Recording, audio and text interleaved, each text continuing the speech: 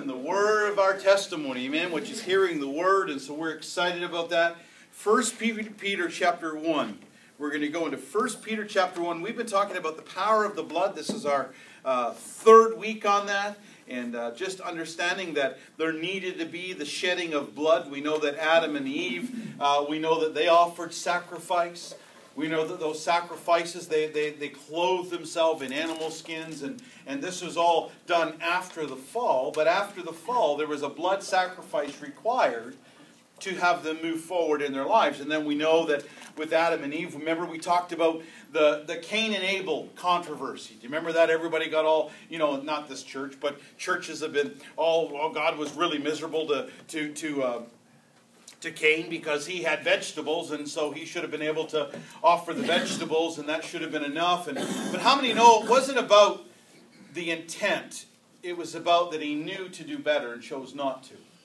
There's an old saying that they taught us in college. It said, if you knew to do better, you would. And so something that's important in your life that he was taught by his parents, Adam and Eve. He was, he could have, remember in the sermon we talked about how he could have went to his brother Abel and purchased an animal to offer as a sacrifice. He could have maybe borrowed one. He could have said, I'll give you a basket of peppers. I don't know. But he knew that the offering of blood was a necessary thing. He knew that the offering of blood, we know to do simple things, right? We know when you're it's something as simple as you're going to go on a tea run for your family. In my mind, I can picture who drinks what and how they do it, and I know how to make sure it gets done right. And so in your life, God has begun to birth something on the inside of you. And when you know what the Word says to do, the Bible says that once you know the Word, it will set you free. But He also says if you know it, you need to do it. And so we saw that, offering the sacrifice of the vegetables versus the offering the sacrifice of the lamb was not what God required, a blood sacrifice. And so we talked about the bloodline, and the bloodline being, if you would, going from your life up into heaven and back down. Because of Jesus, there's a bloodline that you can count on that. We talked about that, Patience and I, last week, about the bloodline around our families and the bloodline, as my daughter travels up north or wherever they are, that you can begin to plead the blood, because that takes the onus off you doing the work and allows the work of Jesus to do the work. Because you can't possibly figure it all out. You can't know what they're thinking and going through at one exact moment, or where the enemy is going to try and sneak in. And we know that the bloodline will encompass them and protect them. How many know we've got family members in situations that you need to plead the blood over? Amen. And so we've been encouraging that and talking about that, because it takes the work off of you, because Jesus did the work at the cross. He didn't just overcome rigor mortis. He didn't just say, I'm just going to be raised from the dead and everybody say hallelujah. He was raised from the dead, and now He actually says we're raised with Him. And He said because of what He accomplished by going to, if you would, covering and attacking death, hell, and the grave, He won a victory for us. Amen? Praise the Lord. Where's Hannah? She went to Sunday school. Sunday school. Did we have somebody? Did we have Sunday school? Yeah. Okay. Praise the Lord. All right. So, we got to get into the Word here. So 1 Peter 1, verse 18 to 20. We're going to look at this. 1 Peter 1, verse 18 to 20. I'm going to read out of the Message today, so you can just relax if you like. You can look it up in your Bible, but I've really been comparing the two, and it's just some really neat scripture. It says, your life is a journey, and you must travel with a deep consciousness of God. It cost God plenty to get you out of that dead-end, empty-headed life you grew up in. He paid it with Christ's sacred blood. He died like an unblemished sacrificial lamb.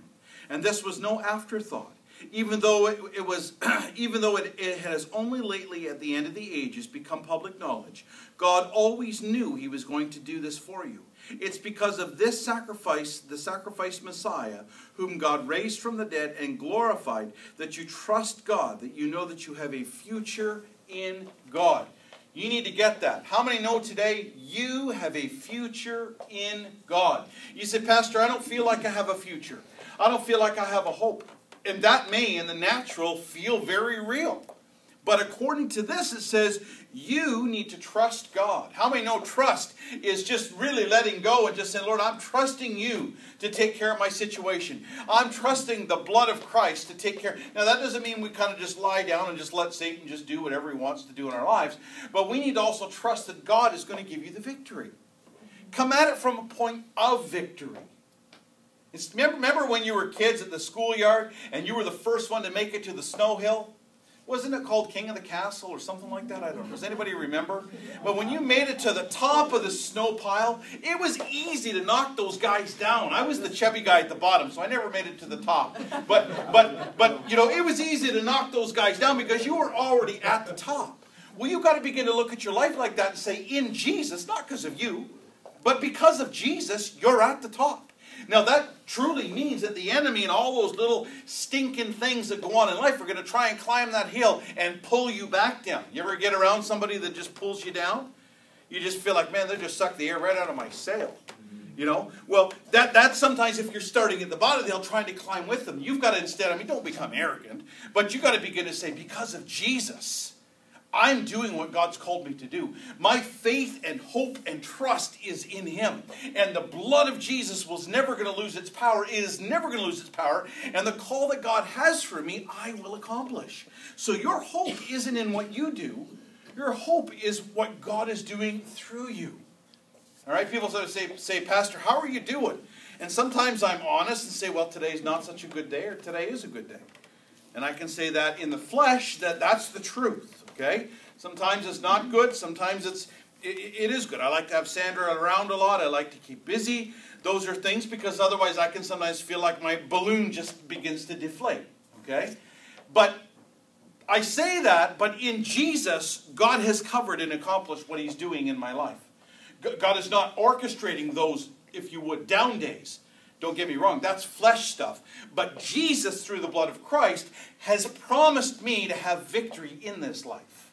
And so we just need to get from that point to that point, saying, well, maybe I feel like I've maybe fallen halfway down the hill. We just need to begin to get back up. It says He paid with Christ's sacrificial blood. How many know you're covered in the blood of Jesus? He died like an unblemished sacrificial lamb. So sometimes we try and self-sacrifice, sort of like, you know, the self-sacrifice is you're going to overdo things to somehow get God happy about you. Right? You didn't pray last night, or you didn't do your daily bread, or you didn't do your devotion, or you made a mistake and you fell into sin and something happened. But what you need to do is begin to say that sacrificial lamb is pleading the blood. It's like a waterfall that's continually flowing. The blood is continually flowing. You just need to get back under the blood. It doesn't stop. Do you understand that? You ever been in Niagara Falls? That water never, ever, ever stops. It doesn't stop. I guess it does if it really freezes, but technically I think it's still going on underneath. But the point is, it doesn't stop. You've got to remember that when the enemy comes along and says, oh, you blew it one too many times, understand, you just get back under the waterfall. Just get back under the blood of Jesus and say, Lord, I repent. I just give this to you. And I thank you that your blood never loses its power. And it cleanses me from the top to the bottom of my feet. And you get going. And so that's what God is saying here. And so understand that God always knew He was going to do this for you.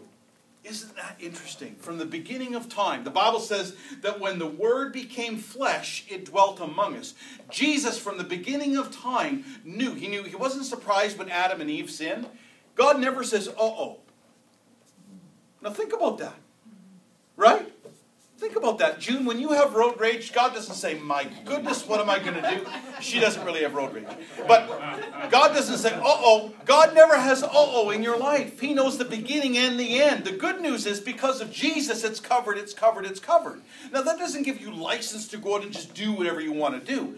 That greasy grace that says, well, I'll just be in sin and God's just all okay.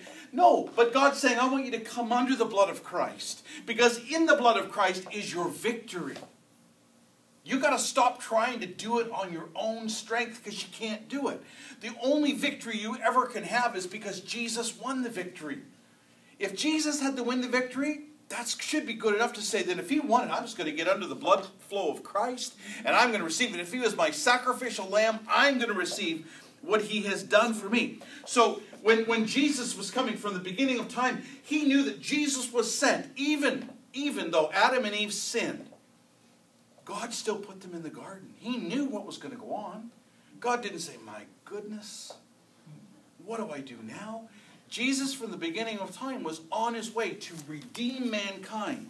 Now, the blood was shed in the garden for sin. We know that with Adam and Eve. We know that Cain and Abel. We know that those situations there, the vegetables versus the shedding of blood. Now, we want to look at, understand that the main point in all of this is that God requires the shedding of blood for the remission of sin. Okay, that's the requirement. God always provides the sacrifice. You want to remember that. We're going to talk about that in just a minute. I've got lots of time here, so we're good. Genesis 14:14.